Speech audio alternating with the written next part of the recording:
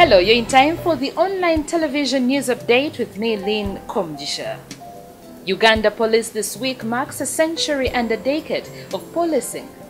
The force was established in 1906 to entrench and protect the colonial administration.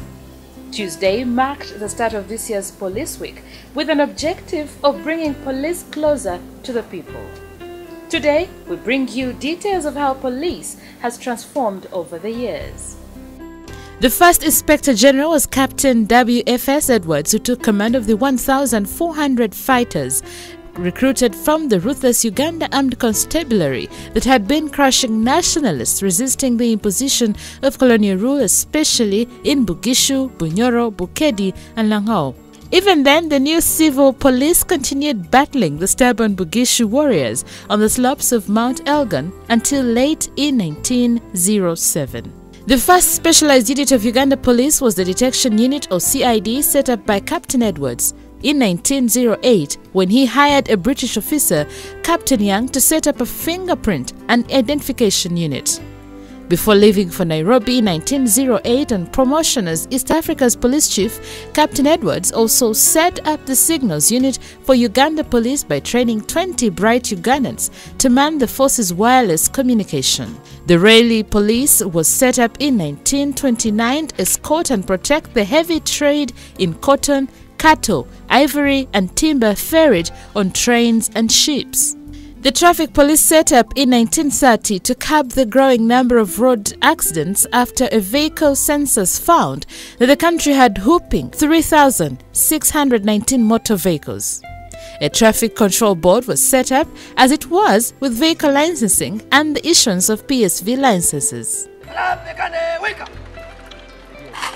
As the police celebrates 110 years this week, it has grown to now having about 20 directorates and civil specialized units. The police is exhibiting all over the country during the week, and the public has been invited to interact with the officers of the law.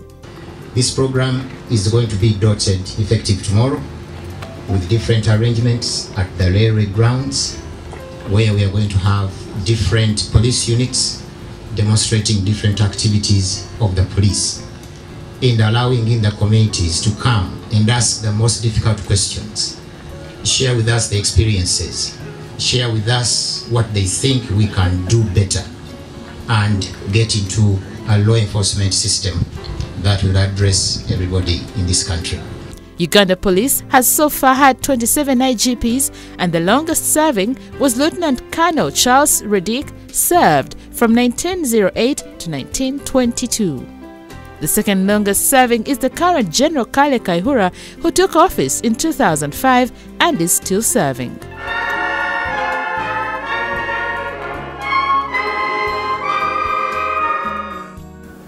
And now we take a look at Makshan Falls, also referred to as Kabalega Falls, a waterfall located on the Great River Nile between Lake Choga and Lake Albert.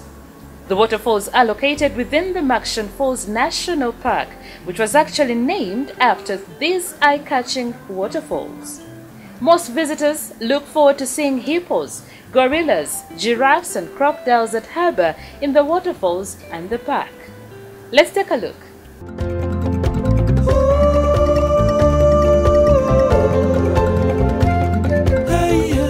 Speechless is what you become when you visit the Makshan Falls. Its beautiful view ranging from the white flowing waters hitting the rocks back and forth to the evergreen vegetation lying on the rocks. The falls are coupled with a national park with vegetation characterized by savanna and woodland. The two are home to many wildlife animals such as hippos, crocodiles, lions, leopards, elephants, giraffes, oribis, Uganda cobs, chimpanzees and many bird species. The Makshan Falls National Park is recognized as one of the best national parks in Uganda because of the so many tourists that visit it annually.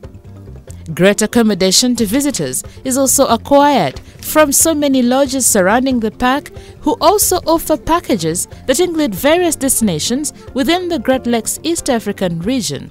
Accessing the park is by means of road, which takes about 5 hours from Kampala, and also by air to Pakuba charter flights landing sites. And that's all we had for you today. Be sure to catch us tomorrow on your tablet, on your mobile phone, online, anywhere, anytime. I'm Lynn Komjisha.